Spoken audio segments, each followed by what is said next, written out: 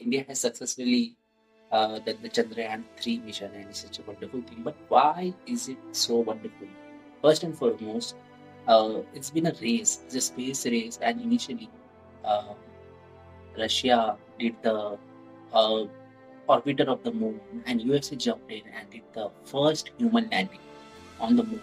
And so it has become a race, and the top three players, obviously, are Soviet Union, China, America.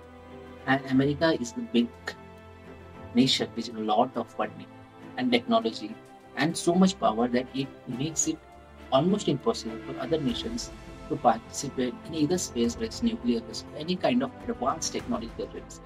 So what happens? What do you do as a country like India? You're diplomatic, you have a good relationship, you do everything in your power. But the best thing is you have the talent, the resource, and the even genuinity to do things in a way that it advances the country.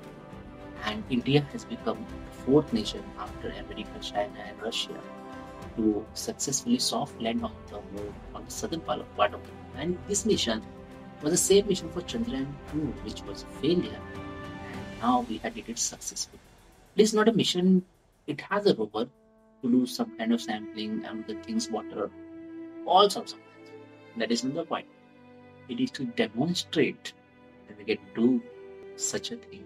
And we have the ability, capability, and the patience and perseverance to tackle such a thing. And with a budget which is laughable in the other nations, they spend a lot more than they should because they depend upon the technology, all the other things. But we create new technologies, do engineering with what we have, and make things amazing. This is kudos to India for Chandrayaan 3, and it's a proud moment and many more to come. See you guys.